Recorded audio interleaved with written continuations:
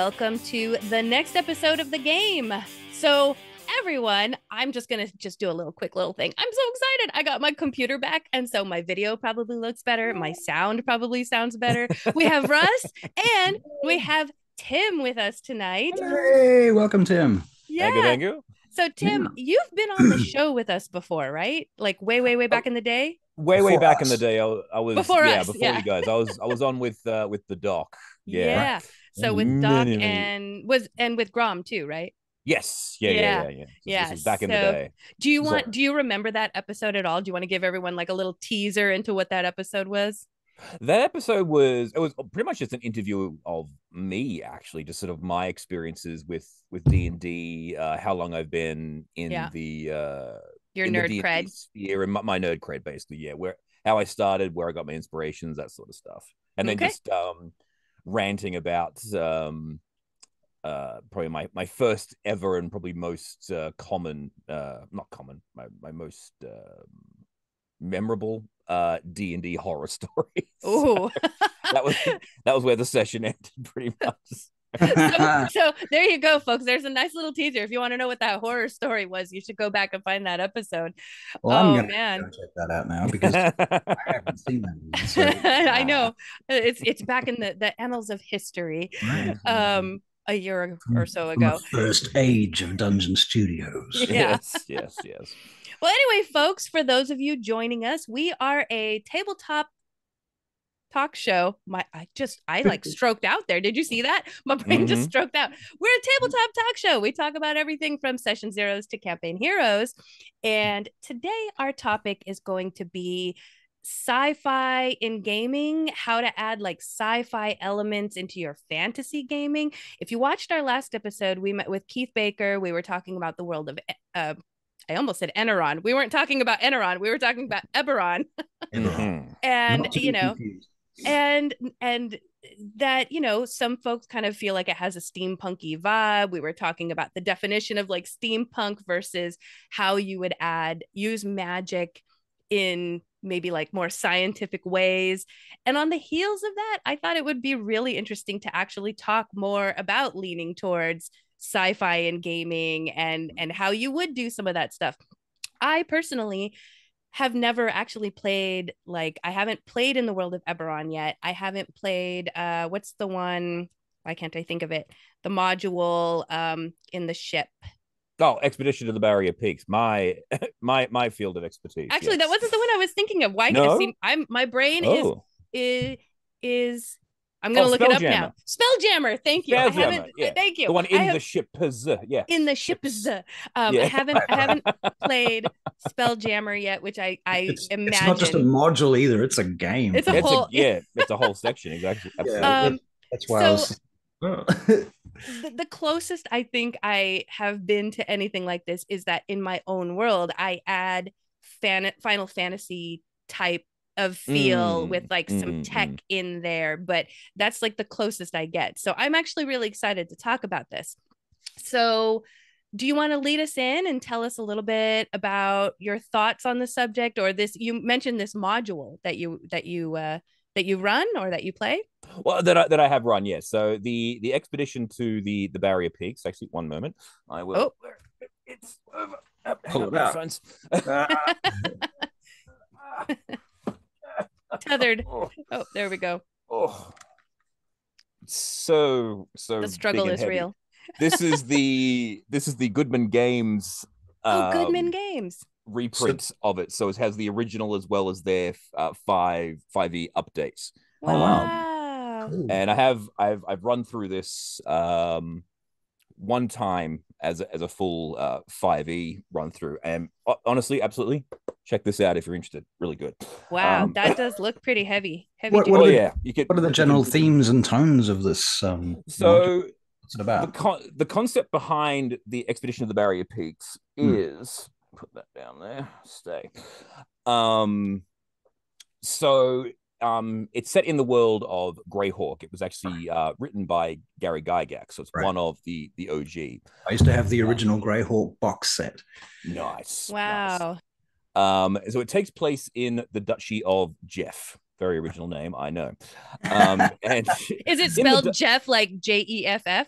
It's with a G. Yeah, Okay, the Geoff. Geo, yeah. Yeah. It's the Duchy of Jeff. In the Duchy of Jeff, Duke Jeff, his kingdom, it keeps on getting attacked at regular intervals by monsters that no one has ever seen before. These creatures don't exist anywhere else in the world of Greyhawk. Right. And so he has called a whole bunch of adventurers together and sent them on an expedition to the Barrier Peaks to track down where these monsters are coming from. There's obviously a mountain range somewhere. Exactly. It's big range. Exactly. Okay.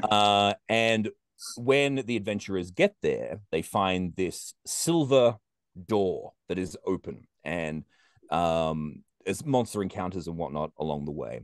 And when you get inside of this cave, you find that the entire thing is metal. It's a dungeon, but the walls are unlike any walls of any dungeon you've ever seen before. It's all iron, and there's cobwebs and all sorts of strange things and strange constructs roaming around, and alien creatures, weird things that you've never seen before. And the module is literally 5 floors of this spaceship that has crashed. Because what it turns out in the end is that the spoiler alert, of course, yes, but the dungeon is a section of a crashed alien spacecraft that was jettisoned from the main craft due to again, spoilers. There was a viral infection of something that they picked up on one of the planets they stopped off along the way,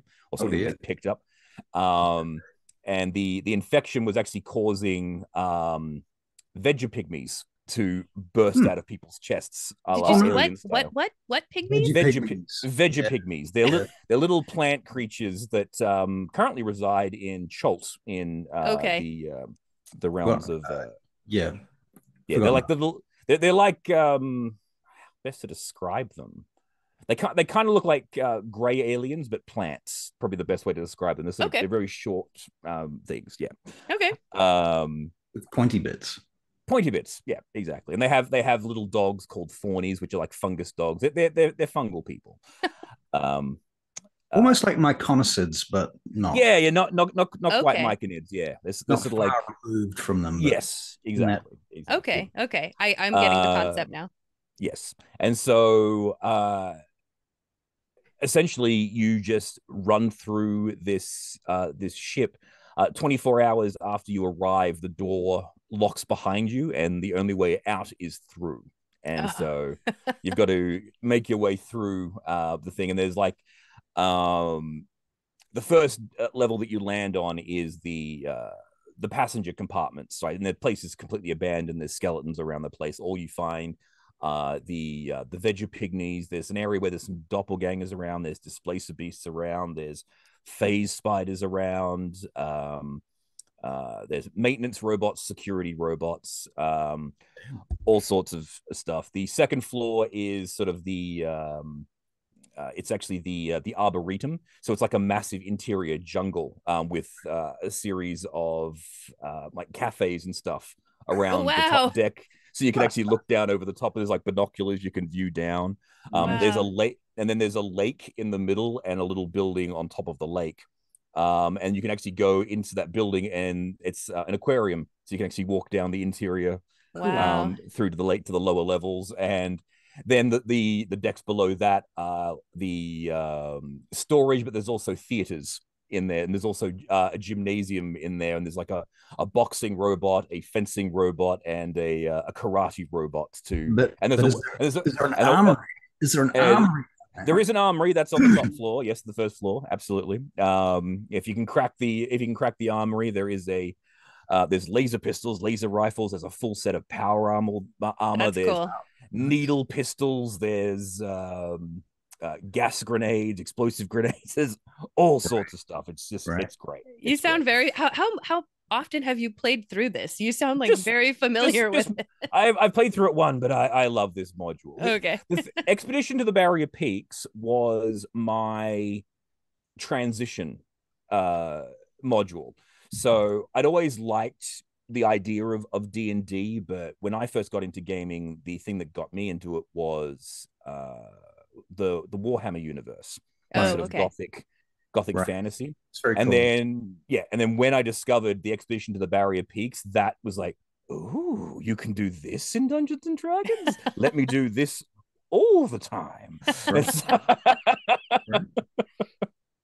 so So that cool. was so that was the thing that got me into D&D. That was my eyes watering. Yes, my icebreaker, basically. Right. Do you play science fiction games that are actually like designed for science fiction as well, or just oddly enough, no, not anymore. I used to play a lot of. I used to play a lot of 40K, but I got out of that in recent years because it just got right. I found the community around it was getting a little bit too toxic for my liking. Yeah. Because the tournament scene was being run by most of the same people, and then they would have, they'd change the rules, and it felt like that they were just running events for people that they knew and changing the rules that would benefit them, and then the same people winning all the same events. It's like, oh, whatever. That's not good. That's not cool. Oh dear. Yeah, I mean, I've played a few science fiction games. I guess I've played Star Wars. My favorite one was a game called Transhuman Space, actually. What's that like? Well, Transhuman Space it's a sort of far future sci-fi role-playing game. In the game we played, we woke up as clones, and we didn't know who we were or what we were doing, but we were on a spaceship, it turned out. And so But did you know you were a clone, or you don't know you're a clone yet? At the beginning, we didn't know. We just woke up with no memory. And then I examined my body and discovered that I'm like this short Asian dude. And I'm like, okay, so what do I do now? So anyway, that was a while ago. So I'm trying to remember exactly what happened. But the overall gist of it was we worked out that we were clones. We took over the spaceship. We ended up crashing it somewhere and escaping. And things went from bad to worse. But there were things like nano... what do you call it? Like a nano swarm type weapons, stuff like that. Nanotech, and all that sort of thing. Yeah. So all the usual tropes. And at the time that I played it, these were like really sci-fi tropes. Now they're kind of pretty mainstream, actually. So really? Yeah, a lot of that stuff. I mean, you see them in Marvel movies and that type of stuff. Well, let's talk about this. So, I mean, obviously, I think sci-fi tropes, there's some that people probably like that really come to mind, like laser guns and stuff. But what are some of these sci-fi tropes that if like for me, let's say I wasn't familiar with sci-fi, how could I add those elements into my game? What makes it sci-fi? I would say the simplest way to go about trying to add sci-fi is just mysterious devices. That's probably the way that I always introduce these sort of elements.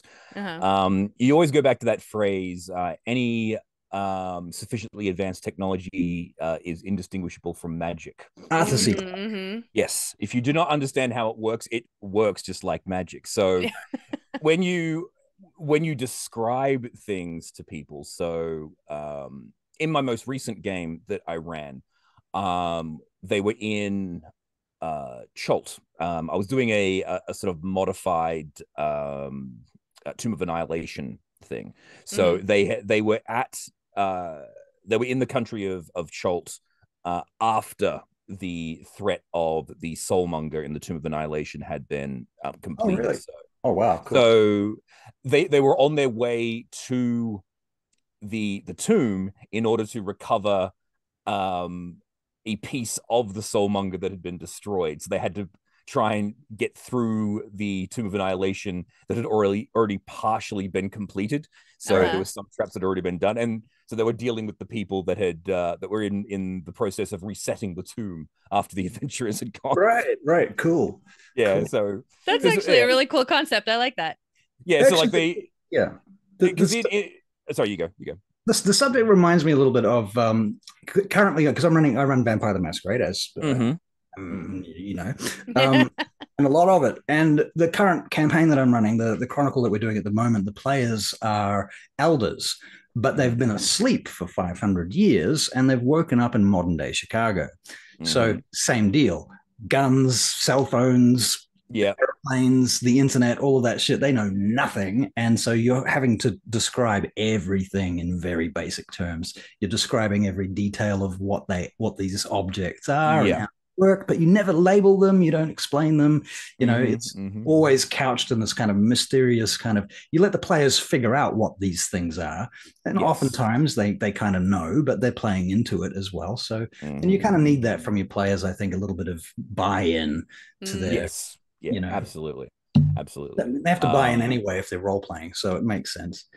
So I like this. So there's, you know, an air of mystery or magic to items or relics and things like that. Okay. Exactly. So back circling back to what I was going on. I was going off on a tangent about the tomb. Sorry, but one of the side quests is that they had they'd gotten cursed, and they were told that there was this cave of wonders that had all of this all these magic and things that can cure you of any ailment, provided you can deal with the guardians that live within it. So if you're sick and you're going there to get cured, you've also got to fight a guardian. Yeah, exactly. But this was a curse, and they had no other choice. Basically, right. This was, they'd been cursed with the Rakshasa's sleeping thing. So every time they completed a long rest, they didn't get the benefits of a long rest.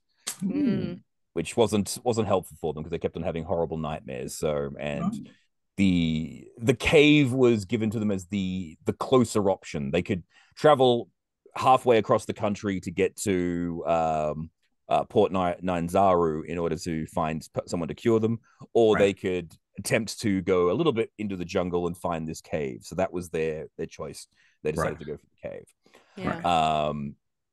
And when they arrive, I described this metal dragon that was breathing fire out the front, and it turned out it was just a flamethrower on a snake aperture. So that was describing it to them as a flamethrower. And then whenever they would come across a keyboard with the buttons on a keyboard and on a screen, you would see you find this bizarre looking mirror with a pedestal in front of it with different gray runes with different icons on each of the runes. You don't understand what these runes indicate. And he goes, I push one of the runes, it goes click, and you see that rune appear on the screen with on the mirror with a flashing green icon. And so they work out, okay, this is a computer, but they don't know that it's a computer. So the way that you introduce a science fiction element into a fantasy realm is you describe it in fantasy terms. And I like that. Because I've adding the Final Fantasy elements to my game, I go ahead as I'm describing, I just describe it and say, oh, you look at this thing and it looks like a display, like a computer display. And so the tip is you need to take that out of your vernacular and then use fantasy terms. Yes. Okay. So say, for example, you're describing a mobile phone. Similar thing. It's a small gray box. It has a weird a large gem at the top, which appears to rotate through a series of runes or a series of letters. You're not quite sure, but some of these actually look like they might be numbers. And down below, you see there is a 3x3 set of runes with different symbols, and then a single rune down below. And then one green and one there. You're basically describing a Nokia 3350. Yeah. But you've got to try and find a way to not say it's just a Nokia 3350. Right. Let them like, that's what you want. Yeah, that's gonna be an interesting challenge for me, because I use those things that my players are familiar with as a way to take the burden off myself of having to describe something like that. But basically, I have to reverse engineer that. And now I have to probably like I can see. I'll find what they describe the laser pistol as in this, because I actually really liked that as a. That's a good tip already, guys. I like that. Do you do something like that too, Russ? Right? That's what you were saying. You're trying to describe. Yeah, exactly. In fact, I'm just scanning through my D&D Beyond Dragonlance book because there's similar things in there. Yes. You know, you've got, for example, there's a thing called a gnome flinger. A gnome flinger? The gnome flinger. Yep. Right. So this is just an example. It's a basically a catapult that's designed to throw gnomes or even larger individuals fairly long distances, like hundreds of yards. And as they come down, they have a little parachute that opens up. Oh, wow. Or which you hope opens up. Yes. Yeah. And then is there a role for that? Yeah. Role for parachute? Yeah. The whole thing is there's a whole encounter scenario where this thing comes up near the beginning of the adventure. And yeah, so it's very gnomish. And then obviously we've got Tinker Gnomes and now, of course, with Eberron, we have the Artificer class. Yeah. And that whole kind of combination, which brings in a lot of steamy, punky, typey stuffy into Dragonlance, which, you know, is interesting. Yeah. So yeah, similar, I guess, to some of the stuff you're talking about. Yeah. So the description for the laser pistol in Barrier Peaks is this appears to be a heavy armband with two projections, both about 6 inches long. One projection ends with a black leather grip. The other ends in a smooth cone-shaped red stone, much like a jewel with a silvery end. There is a coin-sized slot at the base of this projection. Inside the armband are a number of overlapping plates. The entire thing is encased in a white shell-like material. So that's the picture you can sort of see. Yeah. Oh, wow. That is. So that's how it's described. So when you're describing these things without showing them the picture, you know, they might have something completely different in mind. I did too, because I was already thinking, knowing that you were saying laser pistol, I was already imagining like a gun in my head, and then there's actually a wristband. The description was throwing me off because I'm like, wait, what? We should do an exercise where we each have to describe as if we were DMing. Oh man, the other players. Oh man, I found another siege weapon, a gnomish siege weapon in Dragonlance called the Boiler Drac. Which in the game, the way it's designed is that the players assume it's a dragon. And it looks like a dragon, and it's covered up, and it's nighttime, and there's smoke coming out of it, and they've never seen any kind of technology, so they don't know what it is. But it turns out to be this siege engine that's creates a 60-foot cone of flame, requiring dexterity checks and what have you, and explosions and all sorts of shit like that. So, yeah, how you bring that into the game as the DM. As the players encounter something like that, yeah, I totally agree. You've got to keep up that whole mystery and look for really interesting ways to describe stuff that is describe around it instead of describing it.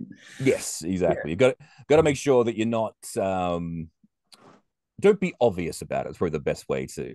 Exactly. Eventually, like at least not in the beginning. Eventually, your players will cotton on to what's going on, and you can sort of begin using your shorthand. But another good tactic is to throw in, while you're describing stuff that's weird, throw in a bunch of mundane stuff with that, so that there's this kind of natural texture, and they have to kind of pick out what's weird. That's a good, I like that too, because you're right. I mean, if as soon as you start using a certain type of terminology, your players are already like tuning in going, wait, okay, so that's a thing. It's a magic item, sci-fi item thing. And there might be sort of mundane stuff that's also from that era or that culture, now I'm starting to worry that like if you start doing that with everything, like even mundane things, your players are going to focus on like, it's just a chair, right? It's just a chair. It's not like a torture device. Like there is actually again, back to Barrier Peaks, one of the items that you find that most looks like a gun. So it's this giant thing. It has two handles and this big pointed barrel at the end, and it has a trigger. So you look at this thing, and to look at it, you're like, oh yeah, this is awesome. This is a rifle. It's actually a fire extinguisher. So all it does is shoot gouts of smoke. So Nice. it's So you can mess with your players. Exactly. So when they think about something, it's like, oh yeah, I've got this gun. It's just shoots smoke everywhere. So it works really good against plants, though. So you can actually use it to kill plants because it's a CO2 launcher. Yeah. So that's great. Wow. Oh, I love it. Fascinating. So, okay. Already a great tip. So what about what other things could you throw into a game to give it more of a sci-fi feel? Do you use, I mean, I guess, yeah, like music tracks and all that stuff for immersion. What about like, that's right, I forget, you play online. I was going to say, do you use physical maps, and how does that differ? Well, yes and no, because again, I didn't always play online. I've now gone to using pretty much exclusively Tabletop Simulator. But back in the day, I was very much into 3D printing and all that sort of stuff. So much so, actually, one more thing, you can probably see it up there. Wow. Yeah, I was going to ask you about that. Yeah, that's actually my spell jammer. Let me get it down for you. Cool. Careful, you're tethered. Don't forget. I know. I mean, because to me, obviously, like playing on a spaceship makes sense. Right. In space makes sense. Right. Aliens. But then if you're in a fantasy world, like almost every race is something different. So. But, you think of it like Star Trek, I guess. Yeah. I mean, there's lots of wow. races. That is Look at it. Can you bring it any closer to the camera at all? Yeah. There we go. That's awesome. Now that's what I've got it mounted on a cup so that I can actually sit it over the top of that people. makes sense. Okay. So it's flying. Yeah, exactly. But and I've got those are actually stuff from the figures 3D on there. printed that? So the actual thing itself, it's actually the Nautilus from 20,000 Leagues Under the Sea. Okay.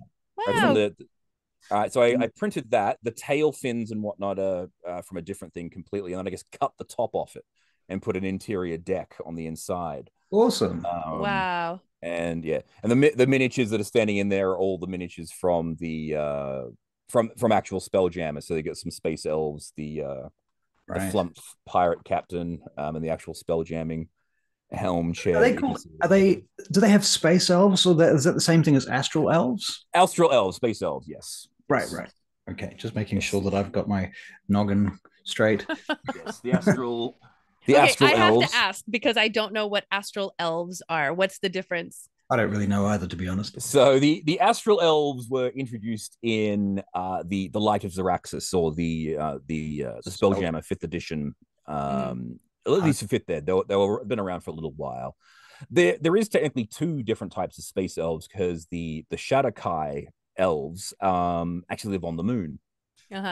Okay. In 5th edition, actually they've always lived on the moon. I thought they lived in the shadow in the Shadowfell. No, but they mostly live on the moon though. There's actually got a big city on the moon. Oh, okay. I did not know that. That's in Faerun. Yes. Okay, yes. Cool.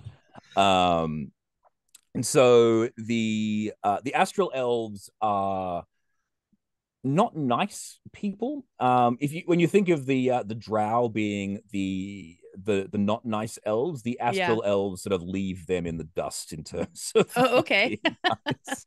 Right. Do they have any different abilities though, or they do have some different abilities? Something that sets them apart? Let me quickly look it up. They do have glowy eyes. Ooh, I like glowy eyes.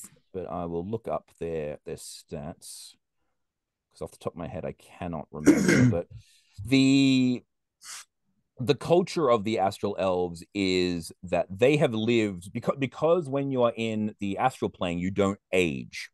Oh really? Yes. So so when you're hanging around in space, flying around in your spelljammers and things like that, you are effectively immortal. Wow. And so the astral elves, because they have lived in the astral plane for basically forever, they have lived for so long that they have begun to see all other species as lesser. Right. Because, we live forever. We have all this, we've lived longer than we have all this knowledge, and we've lived longer than some of these species that actually existed. Sort of like the usual illithid vampire immortal kind of attitude. Yes, exactly. Yeah. Okay. So it says, the basic thing. Long ago, they ventured from the Feywild to the astral plane to be closer to their gods. Life in the Silver Void has imbued their souls with a spark of divine light. That light manifests as a starry gleam in the astral elves' eyes. Okay, they have access to one of the cantrips, either Dancing Lights, Astral Flame, Sacred Flame, or just the light spell. Starlight Step. Here they go. As a bonus action, they can teleport 30 feet to an unoccupied space they can see. You can use this trait equals to your proficiency bonus. Okay, so kind of like Misty Step. Kind of like Misty Step. So they're not overly different to. So it's kind of like they've gotten reflavored, but I was wondering if there was anything like unique to them. Yeah. Not overly friendly. Yeah, they've got proficiency in driving me insane. In perception. They advantage on being charmed. They actually they might actually have a flaw in their thing because no, I'll say astral trance. I'm saying, do they have the ability to not be put to sleep? But yes, they do have that. That'd suck if they didn't, right? I know, it'd be something. It's like, yes, sleep, astral elves, go to sleep. Yeah. Does that mean they sleep forever? They sleep forever, yes. Right, because they don't age. Does that suggest that it's time dilation or something? I don't need to sleep anymore. Right.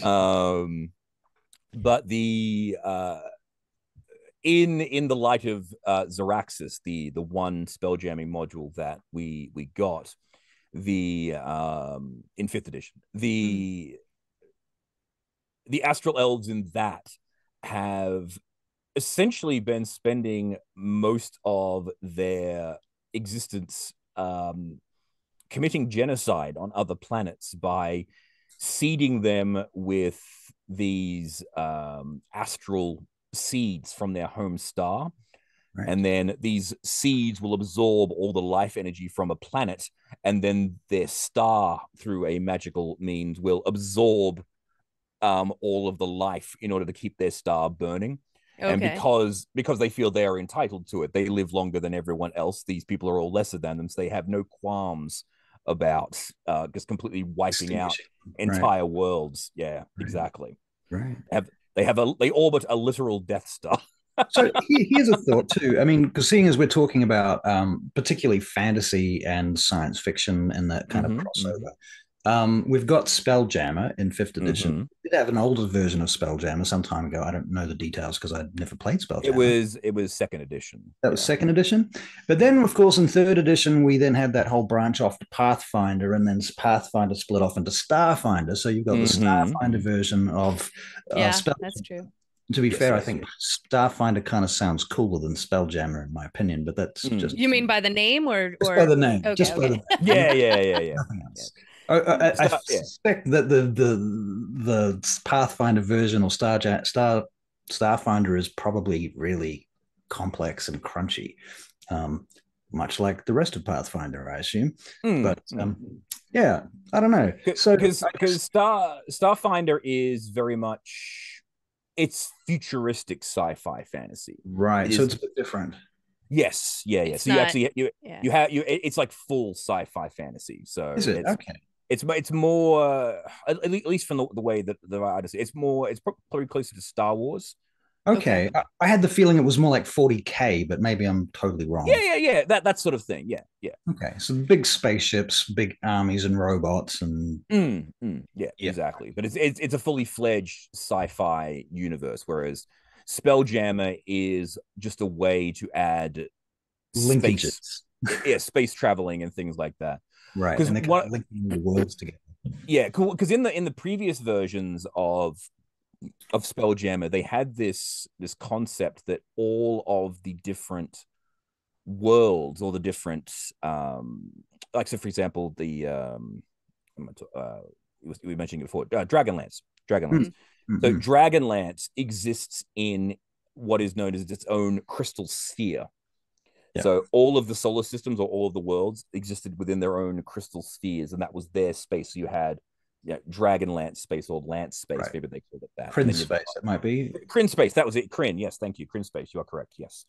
And then you had Greyhawk was Grey Space. That was their sphere. I don't know what they ended up calling the one for Faerun. I think that just became Wild Space. No, that was Realm Space. Realm Space, you Wow. are correct. Well, there you go. Love You're the all fact over you it. guys have all this lore. You're all over it, exactly. So the idea was that I'm everyone was amazed sort of anything. yeah, awesome. Yeah, you're kicking my ass here. The different spheres were sort of safe. And then once you exited a sphere, there were certain paths that allowed you to travel between the different spheres to get to the different worlds. But outside of that, you were in even like you were like in wild space, and that was where like the elder evils like Cthulhu and stuff, they live outside of the spheres. Right. The Almost spheres kind of like the far realm. Yes, exactly. Very much the same sort of thing. Yeah, right. Yeah, and then you've got the what's the whole thing with the phlogiston, or what is it called? Something like that. This sounds disgusting, and it's some kind of magical thing, liquidy, astral. Oh, it's kind of yeah. I'm trying to. It sounds disgusting, and it's liquidy. Not just yeah. It's like almost like the weave, but it's right. It's like yeah. Honestly, it's like a flow of the weave that flows through. Between the and you use those to travel on. It's sort of like the slips, almost like the slipstreams of right. So intergalactic highways or whatever. Yes, yeah. Exactly. All right, so I have if we're done talking about the space, I have a question. Not that I want. I mean, this is fascinating hearing you guys spout all this lore, but thinking about like science fiction elements, what I haven't seen a lot of, and I don't know if it's because it's something that's really difficult to do, is time travel in D&D games. Have you guys experienced that? Are there modules about it that I don't know about? How have you guys done time travel in your games? Because I'm very curious about this. I love time travel stuff. There is one that I know of. It is actually linked to linked to the Barrier Peaks, but the updated version or remake version.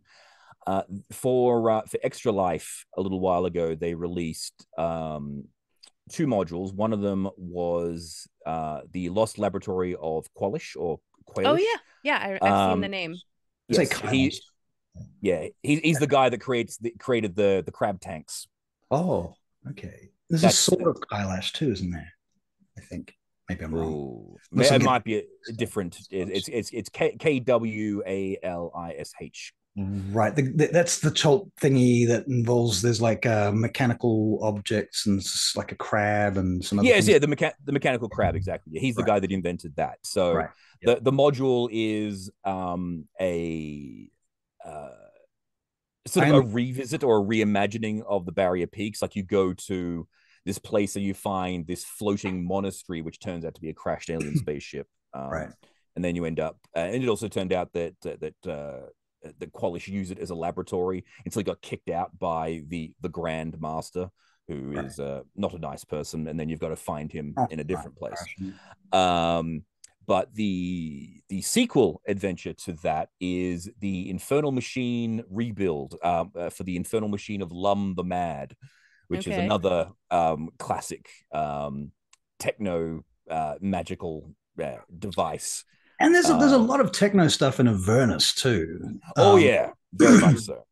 You know, you've even got cars. Yeah, you've got the flying ships, the cars, the motorcycles. It's full on. The Infernal War Machines. Yeah, right. So do you know Avernus? Amber, do you know? Amber, do you know Avernus at all? Do you know what that is? I mean, I know what it is, but I haven't played in it. This is kind of my goal this year, is to start actually playing modules and books and stuff instead of just knowing some of this lore. Like I want to actually experience it.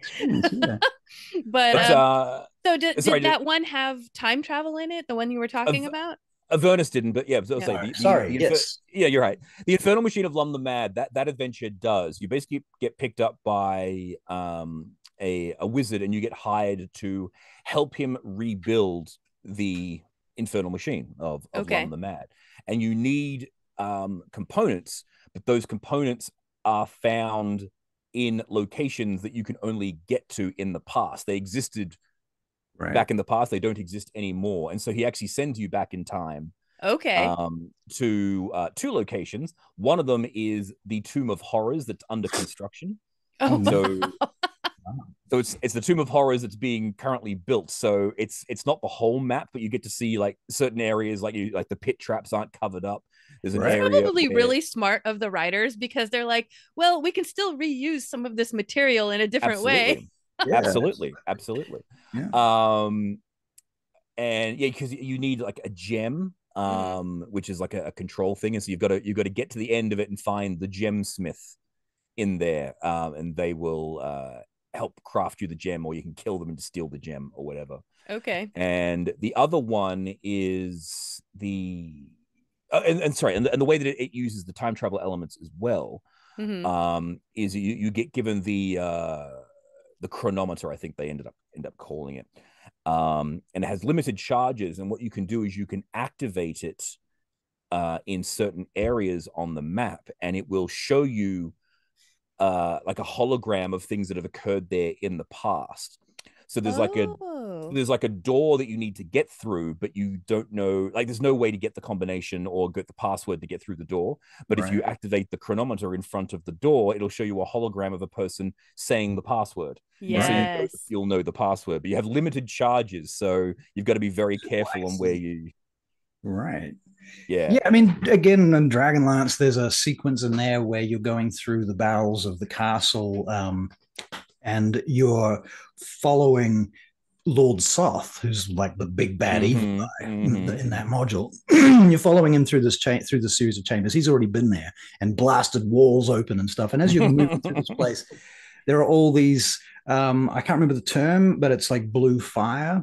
And basically holograms telling you the life story of Lord Soth. So kind of, it's not time travel, but I suspect there's at least one module in first or second edition Dragonlance that goes back in time, because there's the whole story where Raceland goes back in time to defeat Fistandanteles, the master of past, present, and future. And when he gets there, he fights Fistandanteles, and his brother follows him back in time as well. So there's this whole sequence.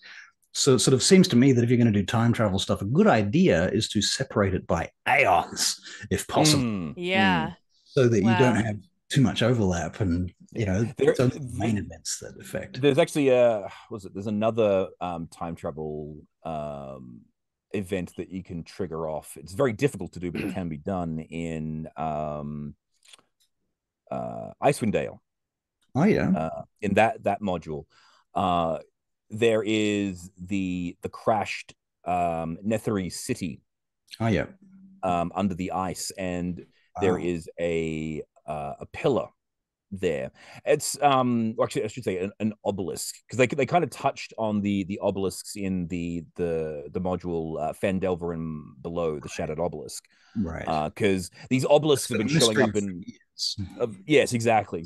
But one of these obelisks, if you do a certain thing in front of it, will actually send you back in time to when the city was flying still, when the Netherese society was still existing. And that's basically the end of the campaign or the beginning of a new one, because you can't get back.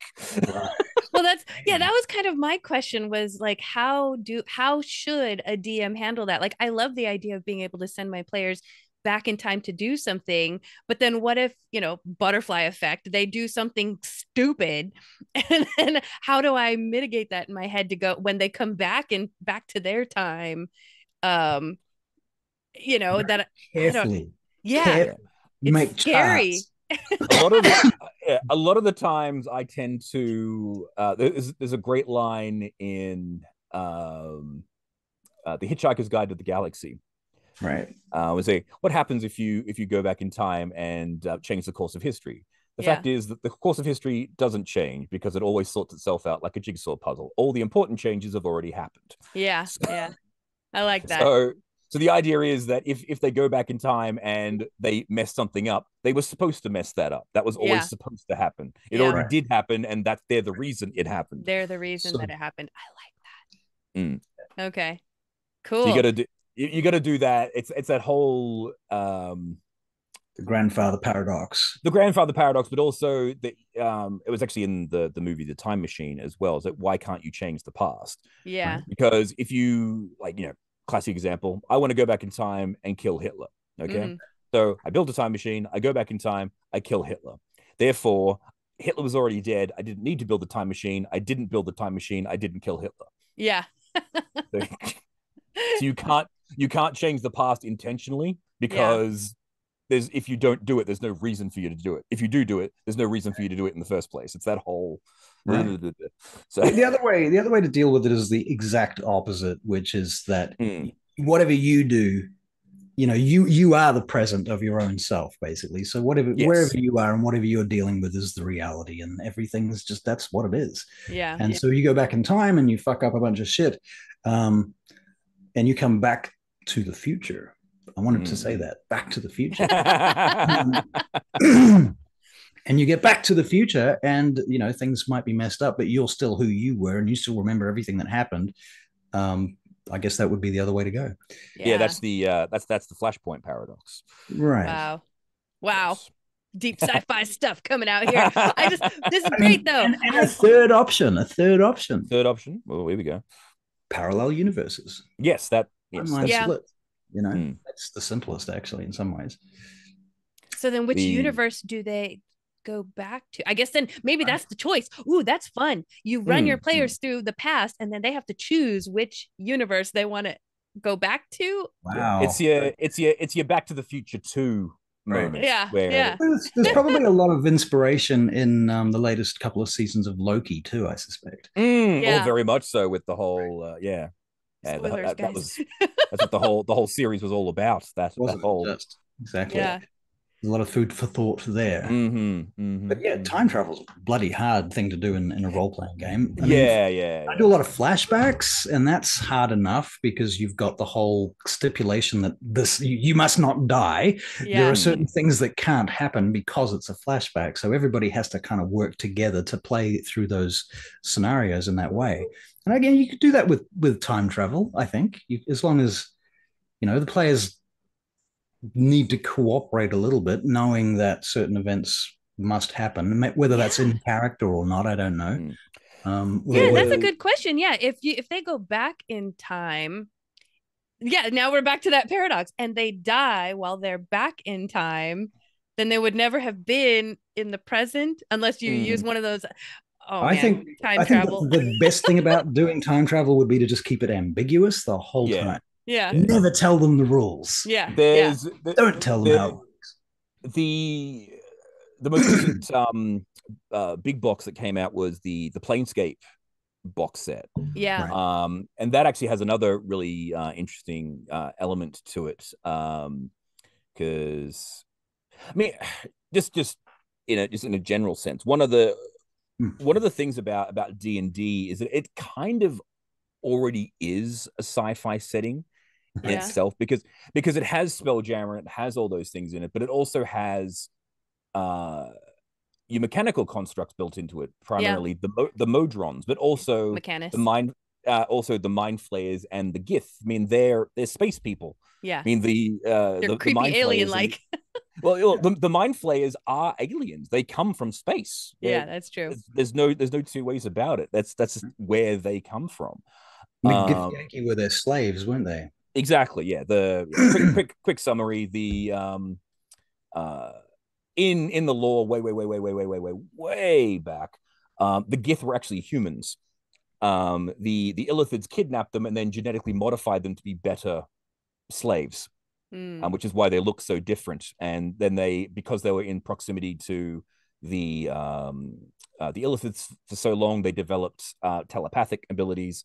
And then Gith, the actual first person called Gith, developed a way to block their psionic control. Rebellion happened, and because the mind flayers were so confident in the fact that none of their slaves could ever possibly overthrow Revolt them. against them, yeah. Exactly. They weren't prepared for it, and they got the shit kicked out of them, and their empire collapsed. Yeah. You know, so I'm trying to figure out how to ask this question, because when I created, I run a homebrew world. So when I created my campaign, I already had some of these like Final Fantasy-esque things in my game, but I learned very quickly. One of my players, she kind of made an offhand comment. She wasn't talking about my world, but I remember she said something about how she was very disappointed in this one Final Fantasy game because it had way too many sci-fi elements, and that's not what she was here for. And so as soon as I heard that, I went, oh, okay, I have to make sure that I don't introduce any more than I have already introduced, because now she'll be playing in a very different world than she was expecting. Right. Do you agree with that? That like, if you've already established this world, you don't want to introduce your players to you don't want to add extra stuff unless you get the okay from them or something. Yeah, I will say, because in my first ever game, I threw everything at them because there was so much stuff that I had wanted to do. So when I ran my first game, we ran them through Curse of Strahd initially, and then we sort of did other bits and pieces that I had, and we ended up doing a small section of Barrier Peaks. One of my players just checked out. Yeah. Because they just were not interested at all. They weren't engaged. Just weren't engaged at all. And they actually stopped coming for the weeks that we did that part of it, and then they came back afterwards. They were just well, it's good they came back then. Yeah, they were just not interested at all in that bit, which was disappointing, but you know. Yeah, I mean, I have to admit my own personal tastes and what have you. I'm not a person that wants to play a fantasy game laden with science fiction elements. I do want to play a science fiction game laden with science fiction elements, but if I'm going to fantasy, for me personally, fantasy is about pre-technology type stuff. It's all about that, because it focuses on the idea that magic has that role. Yes. And it's archetypal in that sense. And once you start bringing in technological elements, it starts to get more and more reminiscent of the real world. And I'm here to escape from the real world. Yeah. I don't fucking want to know about the real world. So I can see that. Yeah. You know?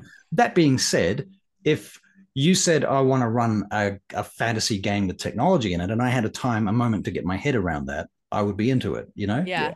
Have to know what my expectations are. And I think if you set the right expectations at the beginning, even if you say, for example, you don't know who your characters are and you don't know where you are, that's going to be the campaign. Do you accept these conditions?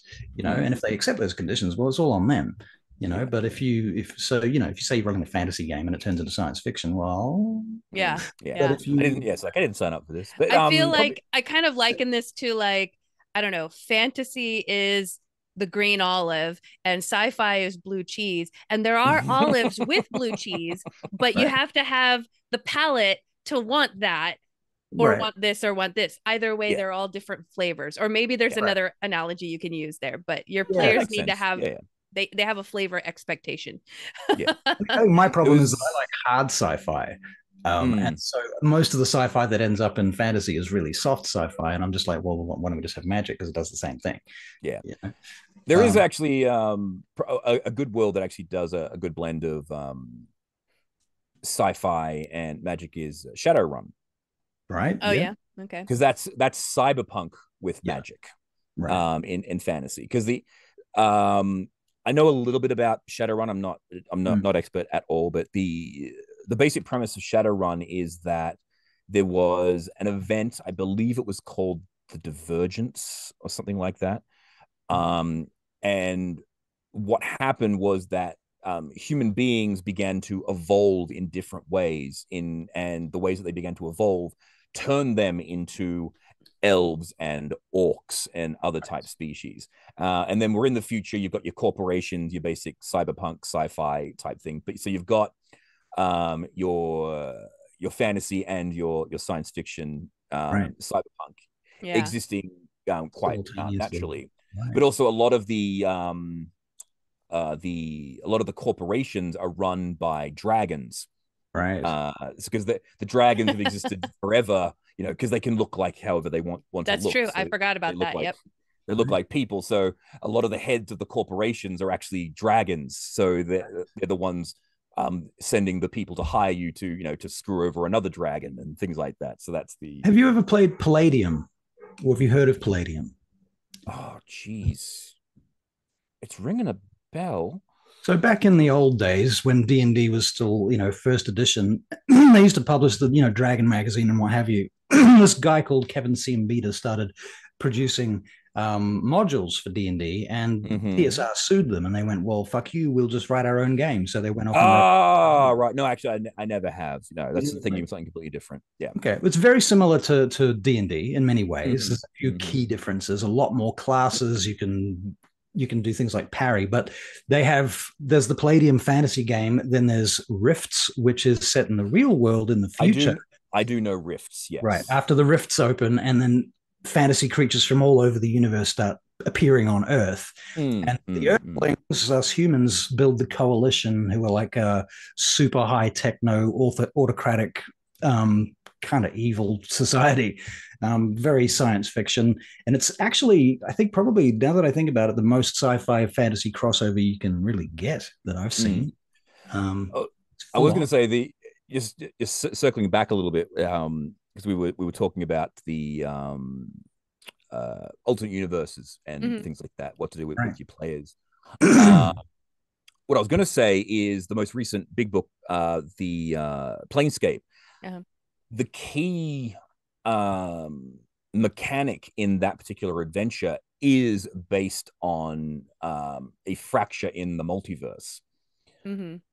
So the way that it works is that there's been a multiversal glitch.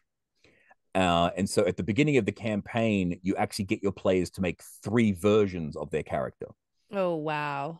Right. So you get them to build their character, but have something that links them together. Like maybe one version of them is a satyr, one version of them is a minotaur, and one version of them is a so wait, the person creating the character knows they're creating three versions. Okay. Yes, yeah. Okay, you get them to make 3 versions of them. Okay. Or you can keep it secret, but that's for this to work smoothly, they kind of have to get the basic idea of what's going on. And what happens is that every time they die, they come back as a different version of themselves. Okay, interesting. So in kind this of pulling, module, it's pulling their soul from like another universe. Yeah, the idea is that something happened to them and they got fractured across the multiverse. So now whenever one of them ceases to be, another version pops in from a different reality to take the place. I like that. The continuity is preserved. I like that especially if you have players who, like, I know I have a few players who are very nervous about dying because they are just so invested in their character. And this is a good way for them to still feel like they have their character, but it's also different. And there's still the consequence of dying. Yes. Yeah. So that's actually the thing, is this module, the players are effectively immortal because even if they've burnt through all 3, you just cycle back to one of the ones. It's just a version that looks like the original version, but it didn't make that mistake that got them killed. Initially. So and the way the adventure goes is that they go all the way up to level 10, I think, and then the final section of it, you actually jump them to level 17. Wow. Oh, wow.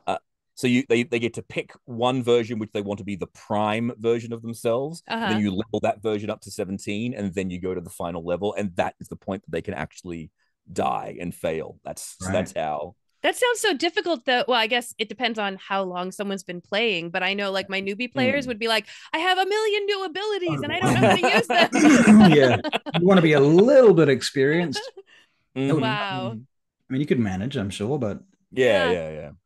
So I was going to tell everyone, for anyone who's thinking about, talk to your players, but if you're thinking about adding like sci-fi elements to your game, I was going to suggest like looking at any sci-fi media that you like to take in, movies, books, and things, and what makes that science fiction, like Mary Shelley's Frankenstein, what makes that sci-fi is that there's someone creating life from death, and there's, you know, some Yes. technology involved, and you Mhm, know, and so you could do something like that. There could be the Hunger Games. I mean, Science fiction, like traditionally in terms of literature, science fiction has always been the thing that's asking questions. yeah, It's the thing that makes us conscious of the ethical and other considerations of what we're doing, you know, and the changes that we're making. And you know, in Mary Shelley's time, it was a question of life and death. Are we playing with, you know, are we playing God? yeah. So that was the thing. If you zap someone back to life, are you playing God? That's this. Yeah, yeah. Like the paddles. That's, you know, you see them in the movies. Yeah, Right. you show that to Mary Shelley, it's like, oh, You look like that meme cat, like it's amazing. Everybody screenshot that. That was only for you. But yeah, I mean, this is how I usually, if I'm struggling with ideas, I go straight to the things that I take in, movies and books. But I do love the fact that, Russell, you take it further, and it's like, what really was that about? Where did that Yeah, originate from? exactly. I mean, that's the thing, is like, you know, for me personally, I come from a writing background and a sort of film background, so I'm always thinking about themes and, you know, plot, theme, and character. Those are those are the three kind of keys to narrative. And the theme is an examination of a central question. So, what is the examination? What's the question that you're asking when you include sci-fi in your fantasy? Like, why are you doing it? You're just doing it because it's fun, because you like the aesthetics. That's fine, you know. But at least you know the answer. But if So you're doing, what's the question for Hunger Games? Is it what happens when you separate societies by region, or like it goes deeper than that for sure. There's more questions. I just yeah, I mean, Hunger Games is about power structures. It's about, you know, how an authoritarian government or system reinforces itself over time, and how all the tropes that we've seen, you know, to do with capitalism and such. yeah. It's I mean, the Hunger Games is like I was saying, it's very much just how do people that are in power with ultimate power stay in power. Yeah. Yeah, It's also that statement. Yeah, absolute power will corrupt absolutely. That's You that know, whole thing. They and then have if you're like me, folks, and you just struggle to come up with the actual words to describe what you think about, you know, the theme of the movie, you can always go to the Google and just say, like, what are the themes in such and such, and you know, yeah. But I just did a little bit of a search there, and what are the ethical and moral consequences of a society structured around inequality, oppression, and the spectacle of violence? So that's a big part of it, right? The spectacle of violence. yeah. So it's you know, you start with those thoughts in your mind. If you've got a question like that in mind when you start writing your campaign, everything points to that question. Yeah. Everything. Yeah. You know, and now you've got a really strong story with pathos behind it, and it's not, you know, you can just wander through the story if you like, you know, and most people do that, but I want some themes and questions and stuff personally. It reminds me a lot of actually the original Death Race 2000. It's very that movie is that movie and I was thinking of what's the one with Arnold Schwarzenegger where that's exactly what I was thinking of. The Running Man. That's what it was. Yeah, that was such you guys a read good book. The Running Man? Death Race and Running Man, very much the same style, very much the same question, very much. Have either of you read The Running Man? I read it. It was a good book. Read it. No. Right? It's like 100 pages long, isn't it? It's super short. Super short and so condensed. And yeah, guys, read it, folks. Really, really different to the book. So, sorry, to the movie, isn't it? It's like, vastly different. But it's actually a bit like what was it? Starship Troopers. Right. Yeah. Starship Troopers. I heard the book was so different. I didn't read that one. Oh yeah, the book is very different. Right. I mean, I thought Rob Hoven did a really good job of directing. I love the Starship Troopers movies. The only thing that annoyed me was the when they made the third movie, the end of the third movie bugged the hell Oh man, I couldn't even. Once there was. I don't think I've seen the second and third one. I was gonna say, yeah. Once I saw there was a second and third, I went, "Oh, they can't be that good, can they?" And I didn't watch them. Are they worth watching? I would recommend the second and third. The second one is very much a low budget direct to Video. direct to video movie, but it's good. It's the story that it's the story and the question that movie asks is basically the creation of a martyr in a particular situation. So it's a bunch of people. They're trapped in a small building. They come across a new type of bug. They're all getting killed off, and then there's this one person that they find that was left behind with he was sealed behind in a room with the word traitor written on the door.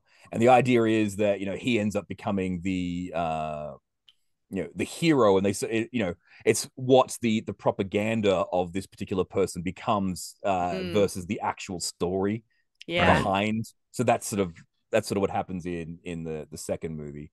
Right. The third movie is them bringing religion as a means to control and enforce their rule, because the whole society within Starship Troopers is that you have civilians and citizens. A citizen has the right to vote, and because they have put their life on the line to protect their society. But as time is going on with the war, they're finding that people are less inclined to follow to join up. What's the word for? Not the law. It's the propaganda. The rhetoric. The rhetoric. Thank you. They're no longer buying into the rhetoric, but they do find that people are actually turning to religion, and so they, like the commercial is, 9 out of 10 agree to this. God is on our side, and so now they're using God to justify this, justify what they're doing. Exactly. God isn't God is a human, and he's on our side. Right. And God wants us to kill the bugs, and so I'd love to get your opinion on my evil video. It's all about that stuff. Yeah, exactly. But the thing that ruined the movie for me, because I was on board until it got to the very, very end, where they finally get these giant mech suits. You're like, yes, mech suits. They're gonna blow the crap out of the bugs. Mech suits are sci-fi for sure. And then they get this awesome battle sequence going on, and the entire thing is overlaid, like it's like half and half, with the two female characters in it praying the Our Father over them killing. So it's like, you killed it. Wow. I watched, speaking of this type of stuff, I showed my wife Neverending Story a couple of months back. Oh, yes. So that was amazing. And of course, she loved it. And then yesterday, we sat down and watched Neverending Story 2 and 3. Mm-hmm, mm-hmm. Wow. She really liked the second one. And I really liked the second one too. It wasn't bad. And it very much tied into the first one. The third one, however, was a pile of trash. Like, what? It was not good. I can't remember if I feel like I've seen the third one, but I don't remember it. It's relevant today to this conversation because it completely rewired the lore of the story. It added a whole bunch of science fiction elements that were not in the first one, not in the second one. We've been set up with this expectation, and then they put all the science fiction stuff in there and technology and things, and then they make all these external references, like sort of self-reflexive references to society in modern time, and that just totally destroys any verisimilitude that you've got for being in the story. Yeah. And I guess that's where people are probably coming from, like, when they have issues with science fiction stuff in their fantasy. So I suppose that's a good example. If you want to see just how bad it can get, Neverending Story 3. Yeah. I will say though, the one thing in the Neverending Story 3 that I would borrow for an adventure is actually the the ability to rewrite someone's story with the book. Yeah, Right. That's I cool. do like that. Cool. I mean, that was one of could, the parts of the lore that was in the, the whole thread that stayed consistent. One of the yeah. few. So, like, imagine if, like, because I think they kind of did that in the Arrowverse, because there was a book that if you had the book, you could rewrite reality however you wanted to. And Lex Luthor had it at one point. And he was going through and destroying all the different Supermans and all the different universes. And then this one person got a hold of the book, and then they made themselves Superman, but they weren't a good Superman. Does he do? So they were like the Injustice Superman when they got a hold of the book. But I think you could actually do a pretty interesting storyline saying that there, like, say, like, somewhere in the multiverse there is a book that is the book of the way that the world should be, and if someone gets a hold of this book, they can rewrite reality any way that they want. And that could be a way that you could say that the reason these sci-fi elements are jumping in, because say the evil wizard Tim got a hold of the book and said, I don't like this shit, put some more sci-fi in it. This adventure needs lasers, more lasers. What we need is lasers. So my brain was just bleeding while you were talking about this book, because in my game, so I think I might have talked about this before, but my son plays in my game, and he learned that he has been alive much, much longer than he ever thought. There's this whole backstory, which I'm not going to get into because it's a long thing. But they basically at one point traveled to this deity's realm, and this deity is all about like capturing everyone's lives in books. And at the time, I mean, literally this library it goes on for eternity because it's everyone's lives. And if someone's still living and you open the book, then the end is not there yet because they haven't died yet. And I hadn't thought about it in the moment, but my son goes, I wonder if I can find my book. And I went, oh, crap.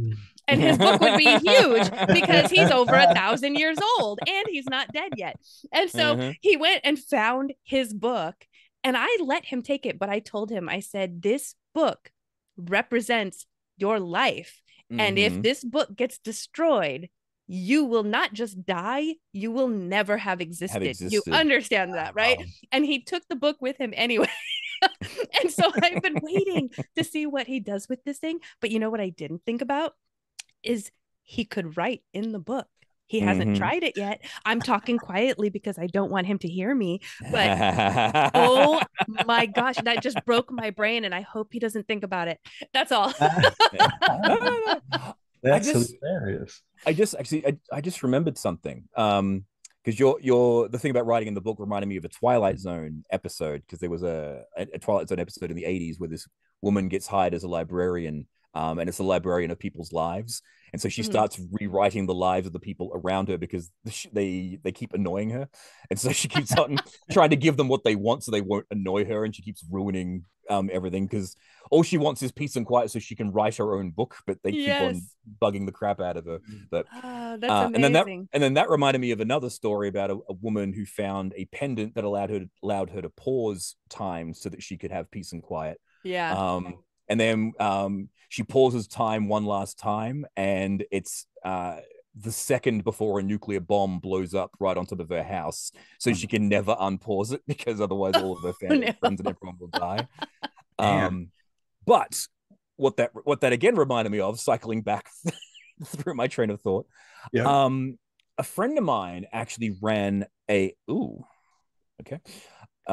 friend of mine actually ran a game that was in a time loop. I was just gonna, I have an idea too, but you tell me your thing and then I have a question. Go ahead. So the way his adventure was structured was it was the last week of a graduation at like a magic school. Right. And so the first session was like the first week they're all going through, and then they get to the graduation and the big bad shows up and kills everybody. Oh no. And so and then they wake up and it's the first day.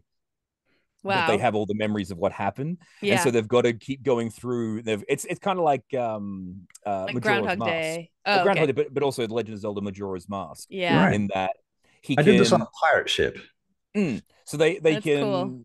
can they can go off and do other things in order to Try to figure prepare it out. and have the knowledge, but at the end of the 7 days the bad guy will show up, and if they're not prepared it will kill them, and they're going to go back to the beginning. And so it's them trying to find out different ways to defeat this bad guy, and there's only certain things they can carry over from loop to loop. Wow. That's Yeah, awesome. I did a similar thing on a ship, actually. Now that we're talking about time travel, and I'm like, how did I forget this? Yeah. Because it's very similar to what you're talking about. The crew were on an island, having been abandoned by their captain and what have you. They'd been marooned on an island. Yes, and then this weird, mysterious ship turns up out of the mist, and they climb aboard to discover that it's abandoned. And then these ghosts start playing out this drama, and basically the players have to figure out what the drama is before the ghosts all start attacking them. And this resets every 10 minutes. So, I've got my little glass timer so that they, and it's great. They finally kind of figured it out. And in the end, they beat the adventure. They got back to the island, they found the treasure, and then they fought each other over it, and they all died. Okay, so I have a quick question, and then I know we're pretty much at the hour. So, what if you could run a game where you mentioned the woman who had to pause time because this bomb is above her house and she can never unpause time. So what if you started a game or a campaign where you're at that moment and the players have to figure out how they can fix everything to unpause time, but it's got to be a much bigger event. Like this is the world-ending event, and time is paused, and they're the only ones that are unpaused. But how would that play out? Because you couldn't have any NPCs that they could talk to unless somehow there were NPCs random, like just a couple sprinkled throughout the world that aren't paused. You could have transdimensional antagonists of some description. Yeah. Things you like could even have a thing where the players, whatever means pause them, they can pull people into their time stream. Okay. Yeah. So for example, but then they have to like put them back. No. So so it could be even that like Loki, provided you're holding their hand, they will unpause. The moment you let them go, they freeze.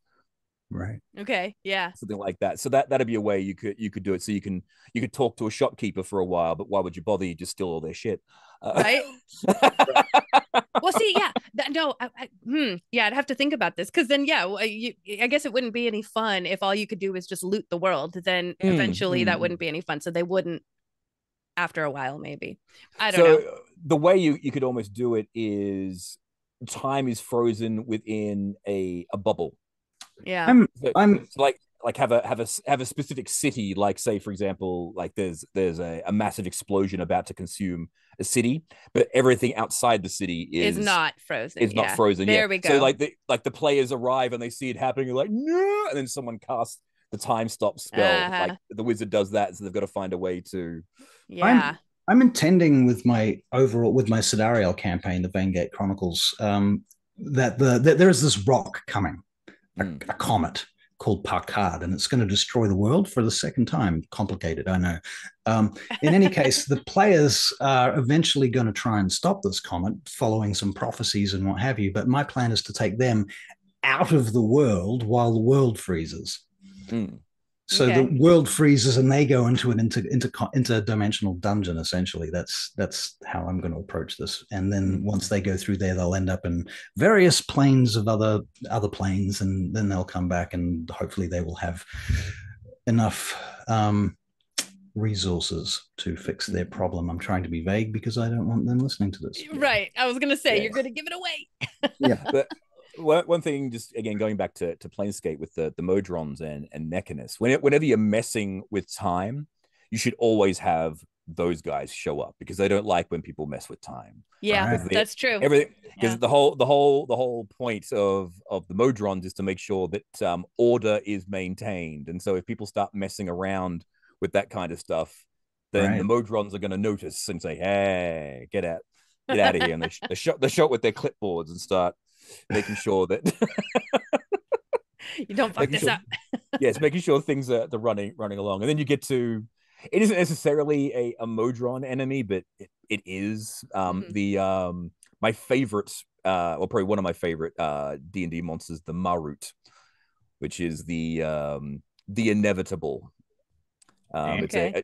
It's a giant Modron that is essentially designed to keep contracts. Oh yeah. So if you want to make sure that a contract is upheld, right. and you don't, and not necessarily like a devil's contract, but just a regular contract, you can get it adjudicated in the city of Sigil, in Planescape, with a Marut. And if the wording of the contract is broken, then the Marut show up and haul you back to the courts to be judged.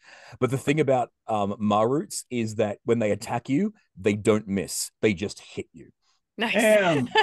they have a thing called unerring strike, which is so good when you want to just really put the fear of God into your players. Right. I like it. So yeah, All right. it just shows up and wails on them. Nice. All right, folks. Well, hopefully you got all the sci-fi that you need to add into your games. I'm sure there's plenty more, but that's what the internet is for.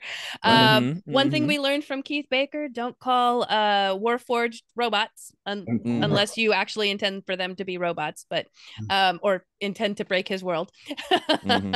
So if you want an actual robot, Spelljammer, there are auto gnomes. And they are actual robots. They are constructs built by gnomes and basically serve the same purpose as a Warforged, but they are actual robots. So if you want an actual robot, good to know. Good to know. All right, folks, we're going to end on that note. So we will see you hopefully next week. And thank you, Tim, for joining us tonight to dig into this topic. This was a lot of fun. My pleasure. It's very different from stuff that we've normally talked about. So I really enjoyed it. No problem. Right. Thank you for having me. Nice to meet you. Yes. Yes. You have a great day. Yep. Everybody. So it's a fun day. Nope. It's gone, guys. I should have had it memorized, but it's gone. So we're just going to end on this note. All right. Okay. We're wrapping. See you guys later. Bye. Same bat channel, same bat time.